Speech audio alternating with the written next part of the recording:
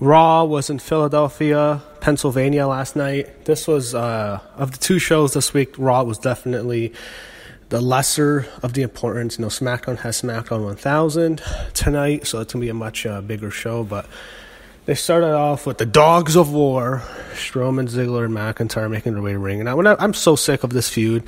WWE, they drag out these feuds for so long. It's like they're lazy. The Raiders are lazy, so they keep dragging out feuds because they have nothing to do for a while. So, all right, we can just drag this out, do the same fucking match on Raw and on pay-per-views. And just get to the point, I don't care. So, yeah, I'm just going to go Shield interrupted. I don't give a shit. I know there's tension with Dean. So they had McIntyre and Rollins. Rollins won by count out. All right, that's all I'm going to say about this. They show the Bella Twins walking by the arena. And, they show Trish and Lita backstage. And when they see Trish and Lita walking by, they show Bayley hugging them. So I guess, I don't know. I'm sure Bayley was really thrilled that she has nothing to do while these two women who haven't wrestled in years are in a big match, Evolution, while she has absolutely nothing to do. The Evolution is just terrible. I mean, no one cares. I'm hearing nothing about, I think the problem is Crown Jewel is getting so much attention and the company's far more, I'll talk about that. I'll talk about that issue later, but I'll get to that later. And, okay, When we start, I'll talk about near the end of the video. That's a huge issue with WWE.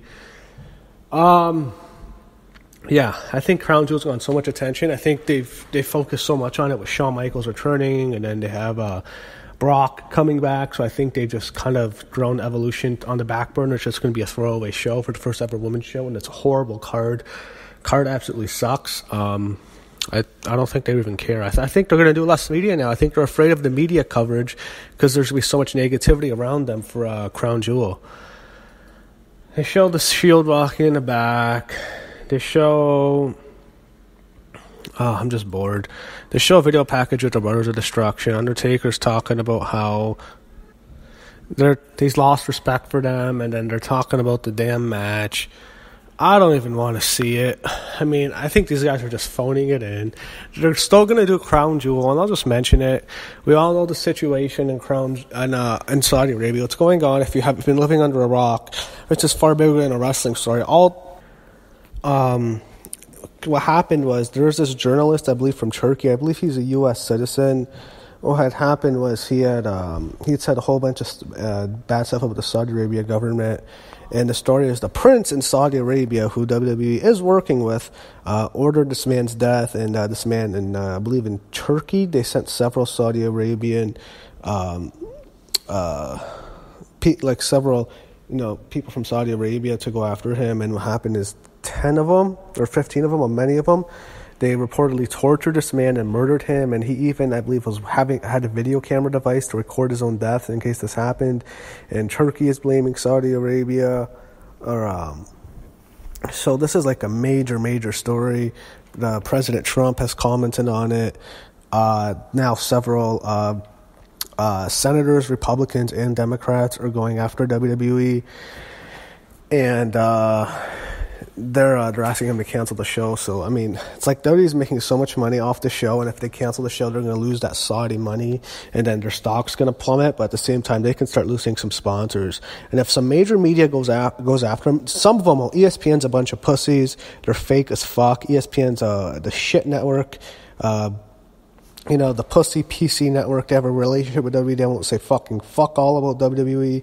So fuck ESPN. Like they're ESPN. Like they attack the NFL because they don't have a good relationship, but they won't say a damn word about the NBA. They won't say a damn thing with WWE.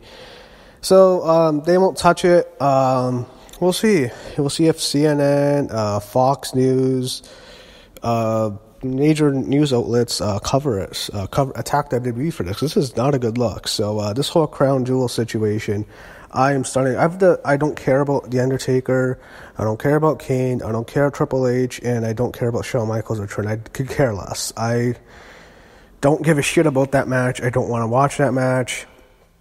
I'm sure Hulk Hogan will probably return. I don't care about Brock Lesnar. I don't even really care that much about AJ Styles and Daniel Bryan, because I'm sure The Miz will interfere. So that's my thoughts on the show. It looks like they're going to keep doing the show, and I guess they're just going to wait, and they'll wait for the heat to go away. I guess, it's the money over their morals. It's gonna. I love how WWE wants Stephanie talks about WWE, how they're like there's this, PC company, the women's evolution. You've put together a piece of shit card with this Nikki Bella, who's this reality television star who shakes her ass, who's almost 40 years old, acts like she's 18, wrestling a legitimate MMA fighter in your main event. It's a complete joke. This show's a complete throwaway. You have a battle royal with Asuka, your most talented female wrestler. Complete throwaway of all these old women. It's like a piece of shit show. It might be the worst card WWE's ever put on. Just a horrible card.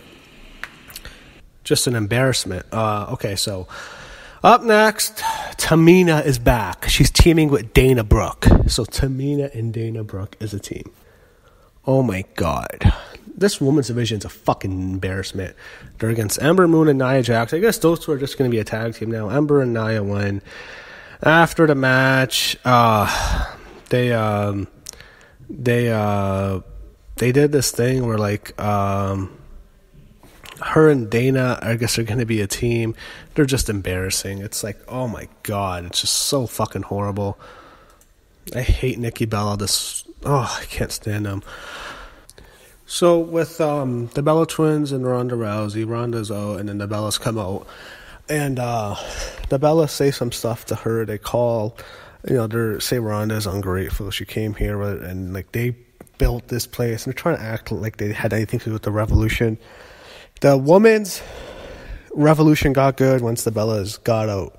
When Nikki Bella got hurt with her neck, and then Brie left to have babies with Daniel Bryan, that's really when the women's division got good. It came about Charlotte and Sasha and Becky, and that, for a period, it was actually really good until it fell off a cliff recently again. But that's, it was really strong on Raw back then, and they had that triple threat WrestleMania that was actually the best match on that show. But, the best thing that ever happened to them was the Bellas getting out of the picture. So they're trying to take credit, and then Ronda absolutely destroys them. She says, you leech off the names of your men, which is true. You plagiarize their movesets. That's definitely more true for Brie. He says that Ronda says, she calls the Bellas do nothing Bella. She used to say that in UFC, a do nothing bitch. I just thought that was so stupid, so annoying. I hated when she said that. It's just the dumbest shit. And then she goes in and she says, this was the best line. She says she's knocked down doors in judo, Strikeforce, the UFC, and now in WWE. And the only thing the only door Nikki knocked down was the door to John Cena's bedroom, and then he threw her out, which was the line of the year. The fans loved it. They went nuts. They chanted, yes, that's exactly what everyone thinks of Nikki. Smart move by WWE to use this as storyline, fuel to the storyline, a few that no one really is interested in, but I give them credit. That's what people think of Nikki. That's what people don't like about her, and they used it in the storyline and got a lot of love. Fans loved it. That's exactly what Philadelphia thinks of Nikki and Brie, so worked well. They show they had to break them up with security and have Ronda beat up security. They show footage of Kurt Angle from last week. I don't know what they're doing with Bobby Roode and Chad Gable. They show Baron Corbin and Kurt Angle. So I guess Kurt has to face the Authors of Pain. So Ziggler beat Ambrose in a qualifying match, and then now they're doing stuff with Dean, so he's going to leave. Now he's pissed off. They're teasing the breakup. I don't really care. So they had Finn Balor, who comes out with Bayley. He beats Jinder Mahal. I guess him and Bayley are staying together, even though Bayley's back with Sasha. Bobby Lashley beats Tyler Breeze. Who cares? So Trish Stratus comes out, and her and Lita are there. We're talking about the all-women's pay-per-view. Then Alexa comes out with Mickie James, who she says is a future Hall of Famer, which is definitely true. I think Mickie will be, I think once Mickie retires, she's going into the Hall of Fame. I think it'll be soon. She definitely deserves it. If she never really came back a couple years ago, I think she'd probably be in the Hall of Fame by now, because she was definitely one of the bigger names. Mickey says you haven't. She's ripping into them. They haven't been in the ring for a long time. I don't know. I'm bored. I don't need to see Trish and Lita tag team against these two. That's not a match I really care to see. Promo was boring promo. And then Alexa, when she took off her jacket, it's like, Jesus Christ, can this woman be any more sexy? Alexa Bliss, not a goddess.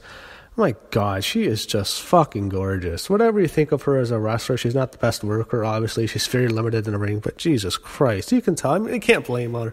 You can't blame the company for wanting to push her. It's like, look at her ass. How can you not push her?